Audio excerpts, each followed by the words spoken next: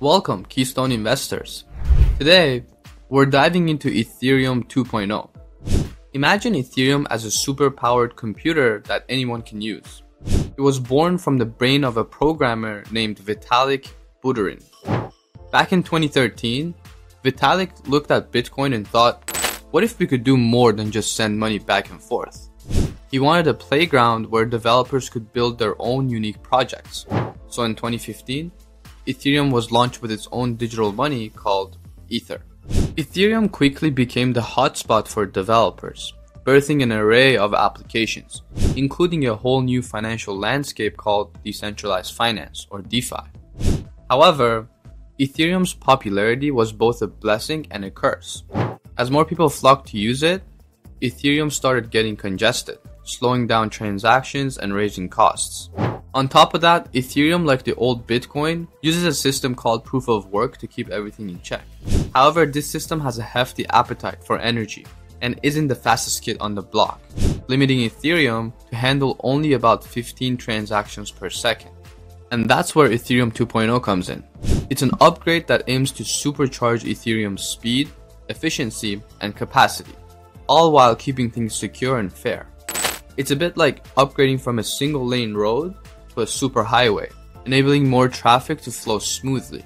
This change is pretty huge, and that's why everyone's talking about Ethereum 2.0. In this video, we'll break down what Ethereum 2.0 is all about, why it's important, and how it might change the crypto landscape.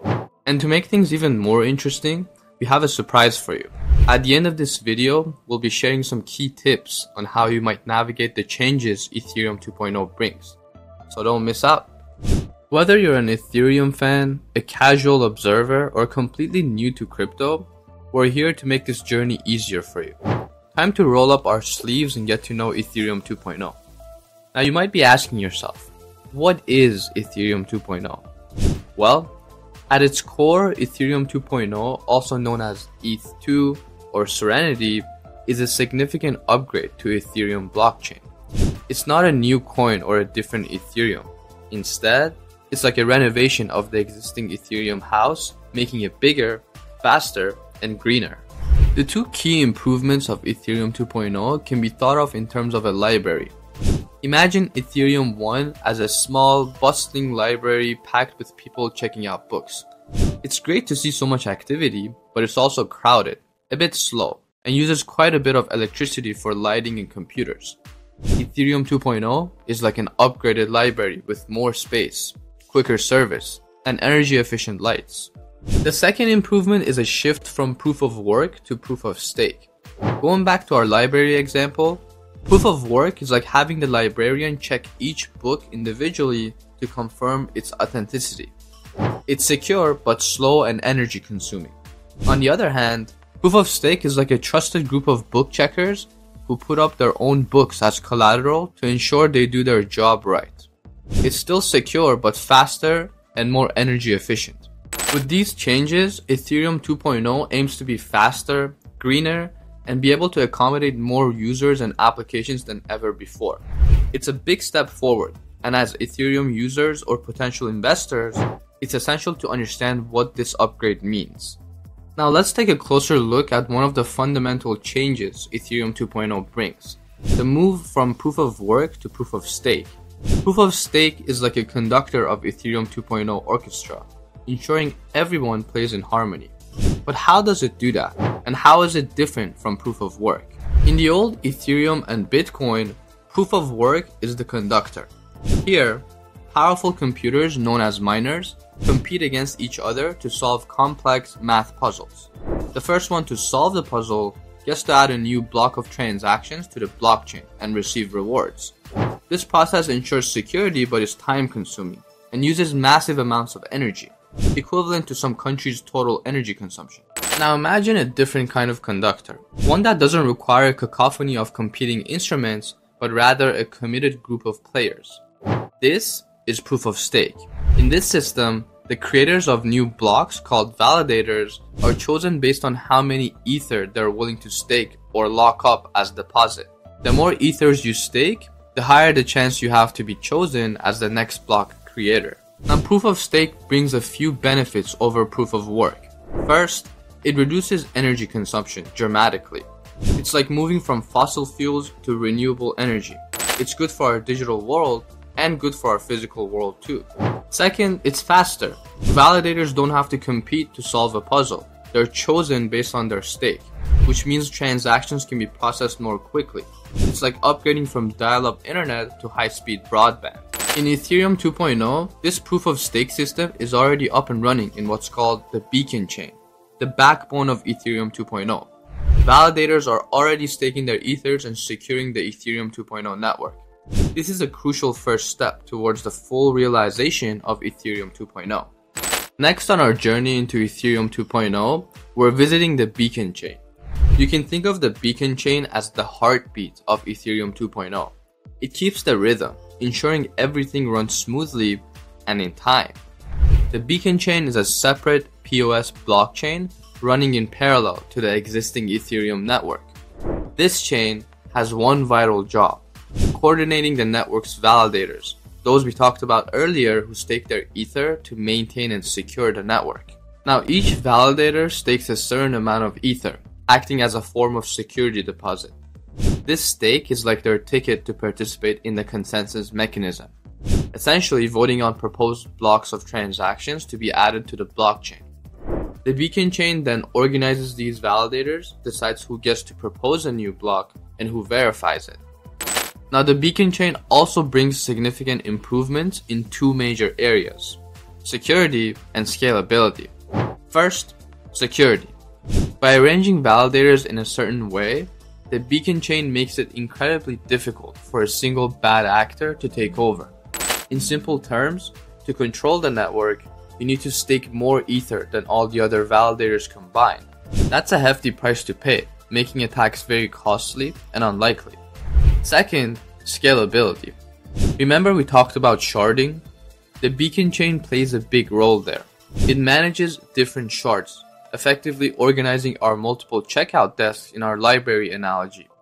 This means more transactions can be processed at the same time, allowing Ethereum to handle much higher traffic without slowing down. Now, understanding the beacon chain helps us grasp how Ethereum 2.0 maintains its security while greatly enhancing its scalability.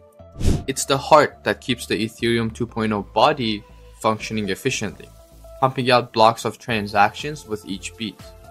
So now that we've taken a look at the heart of Ethereum 2.0, the beacon chain, let's move on to another crucial component: shard chains. If the beacon chain is the heart of Ethereum 2.0, think of shard chains as the arteries, spreading the loads of transactions through the network. In Ethereum 1, every transaction has to be processed by every node on the network.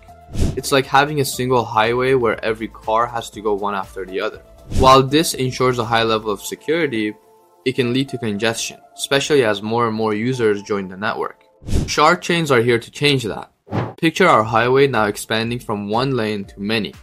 Instead of processing transactions one after the other, now we can process many transactions simultaneously. Each shard chain is like a smaller, lighter version of Ethereum blockchain, capable of processing its transactions in smart contracts. The plan for Ethereum 2.0 is to have 64 of these shard chains, greatly increasing the network's capacity. But how do these shard chains interact with the rest of the Ethereum network?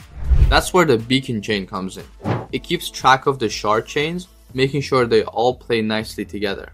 In simple terms, shard chains allow Ethereum 2.0 to process multiple transactions simultaneously, greatly increasing the scalability of the network.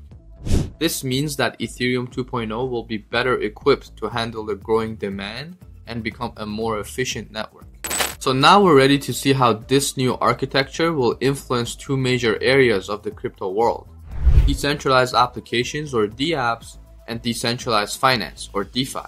As you may already know, dApps and DeFi are two existing realms that are being built on the Ethereum network. These applications and financial instruments are transforming traditional industries by bringing decentralization, transparency, and accessibility. However, they are also bringing increased traffic and strain to the Ethereum network. So how will Ethereum 2.0 affect these burgeoning fields? Firstly, the increased scalability brought by Ethereum 2.0 will be a boon for dApps and DeFi platforms. Remember the shard chains? With the ability to process more transactions concurrently, dApps and DeFi platforms will be able to function more smoothly and efficiently. For developers, Ethereum 2.0 offers the opportunity to build more complex and robust dApps without worrying about the network's congestion or higher gas fees. Imagine being a city planner with the assurance that no matter how many buildings you add, the roads will always be wide enough to handle the traffic. For users, Ethereum 2.0 means faster transactions and potentially lower costs.